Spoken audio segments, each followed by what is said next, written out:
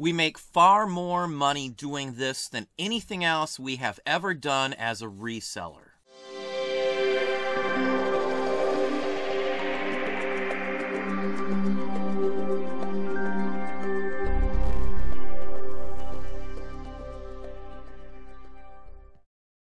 Hey, it's Don. Today we're going to look at something that we switched in our entire business that makes us far more money than anything else we've ever done as a full-time reseller. This has really changed the game for us like night and day. So we're in the hub and I'm looking at some sales details here from a bunch of sales. I've got some open up here. We're just going to flip through them real quick.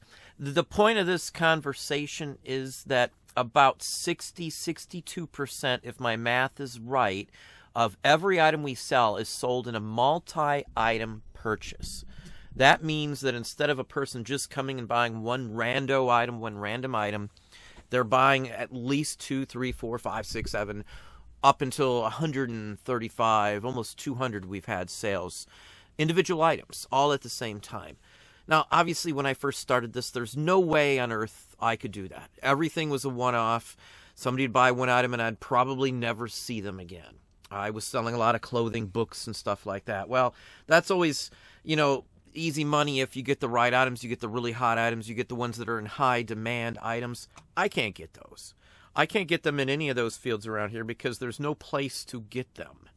The thrift stores, there's only a few decent ones that even have halfway decent stuff. The Savers are closed. Quite a few of the other ones have closed down years ago. It's been quite a few years now, 5 years, 6 years, since those sorts of stores closed down here. Estate sales around here. Somebody seems to have picked through every one prior to the estate sale actually opening up to the general public. And I know that's the case with a lot of them because I even get in sometimes into a estate sale ahead of time to help them with records and things. And sometimes I'll get a first pick and things like that, but not always. So I know that it's happening, and I'm just lucky enough to get into certain areas that I know more so than any other folks, so it helps me in that aspect. But what happens when I've changed up what we sell, instead of selling clothing in one-offs and fighting at the thrift stores and driving all over town and stuff, I've centered in on specific niches. And the goal of centering in on a niche would be to learn it as much as humanly possible, to know more than anybody else who's messing in that niche around you.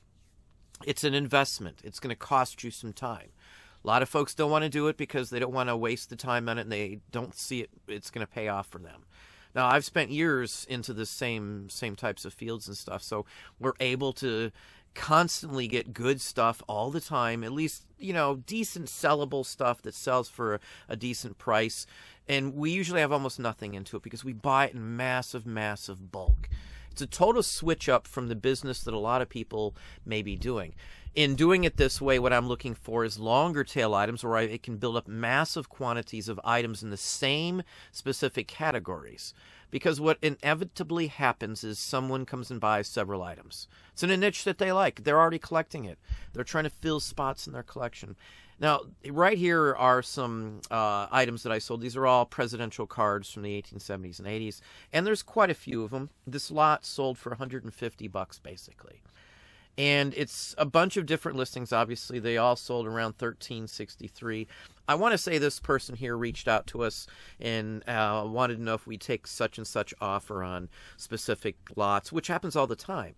Now, a huge aspect of spending all this time and digging into this and investing into it is that what happens when people buy a bunch, almost always, it's like 90%, 95% of the time, if someone's buying multiple items in niches that I have tons of items in, they're going to be a repeat business. They're going to keep coming back over and over and over again. Now, the person who bought these cards here has been buying from us for around 5 years, just a hair over as of right now.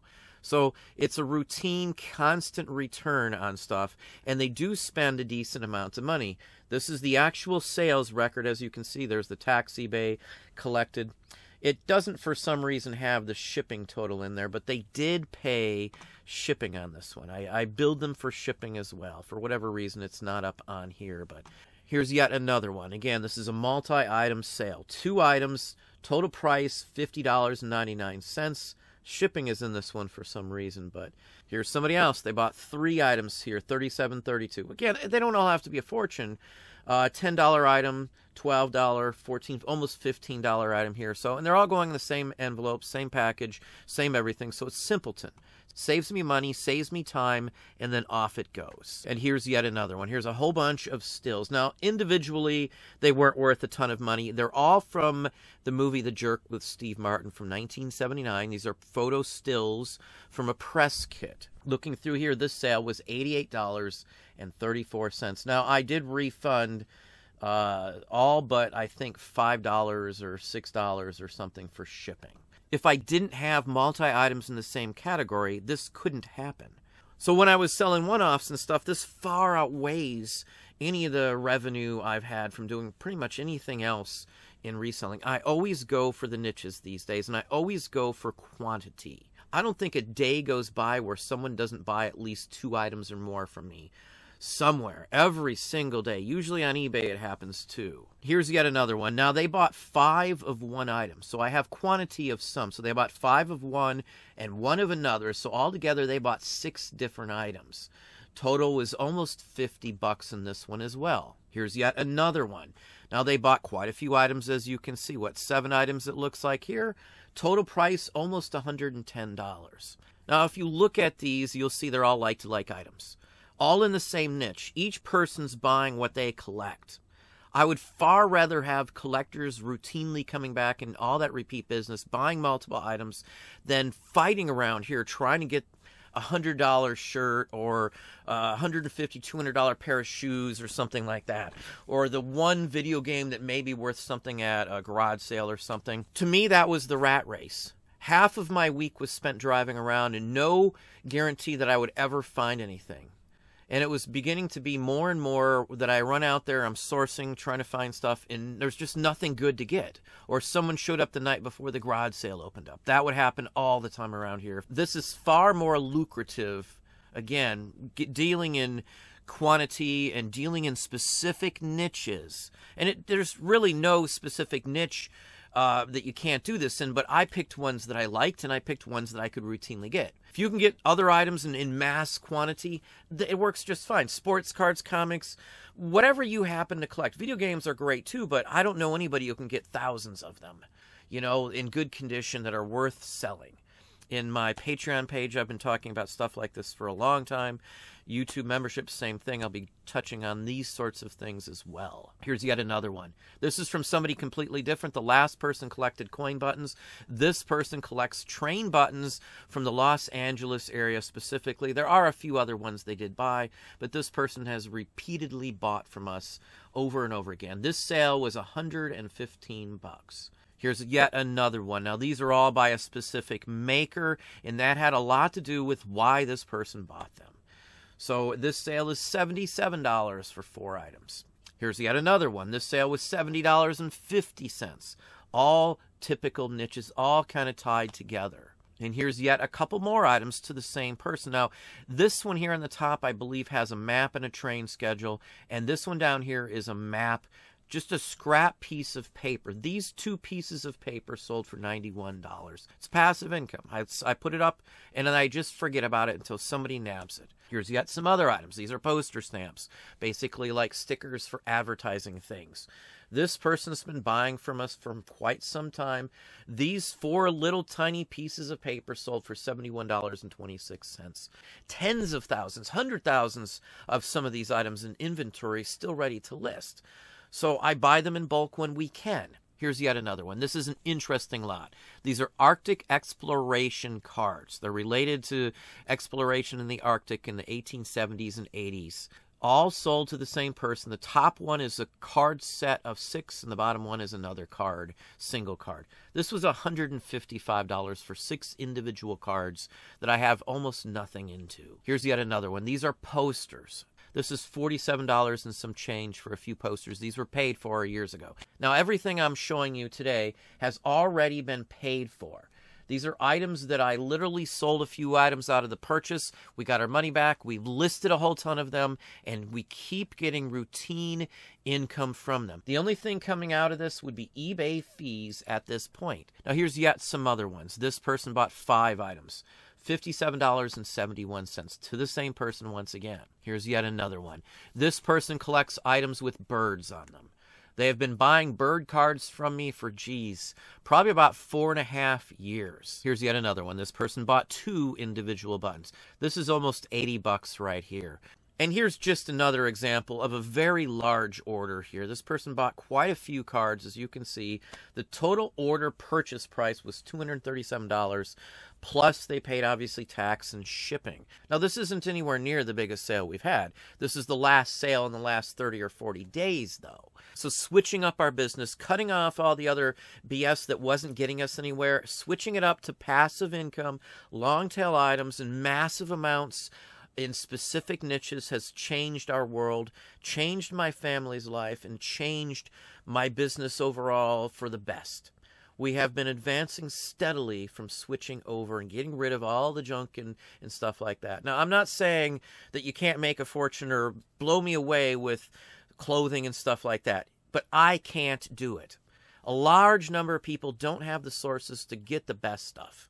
It's something that's going to take you time. That's the biggest drawback to doing a business this way. It will take you time. Not just time to list tens of thousands of items, but time to learn and not make mistakes where you're going to buy stuff that's just not worth selling. It's a huge learning curve to go into a niche. I don't care what niche it is.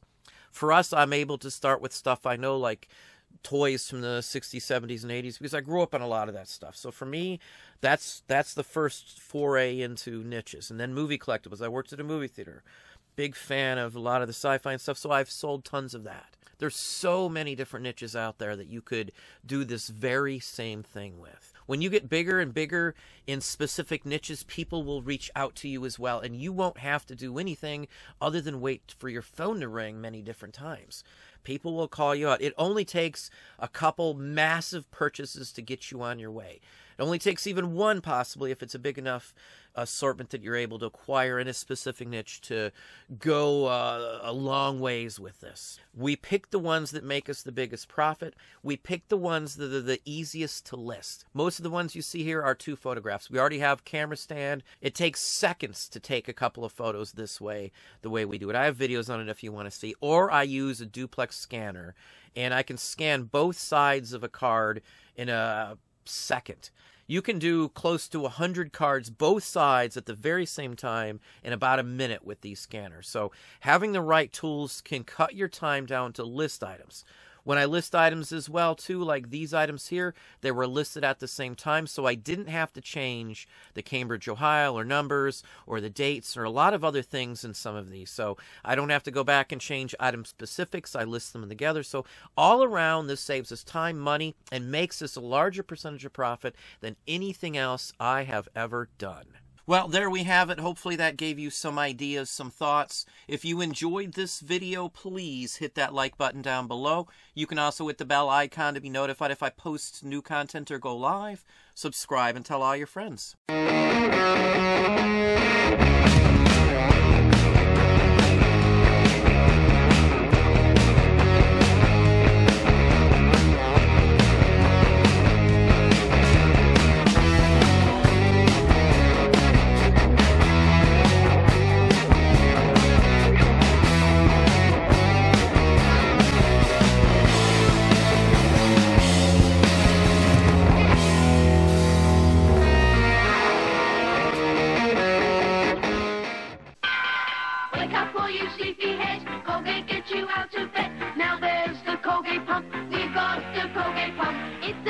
Trick, you know, pump it on your brush and go. They got the Colgate pump, she's got the Colgate pump. Even moms and dads agree what makes it good is MFP. Just a spot of minty gel protection teeth as you can tell. We've got the Colgate pump, we love the Colgate pump. 2 great tastes, maximum fluoride protection at your fingertips.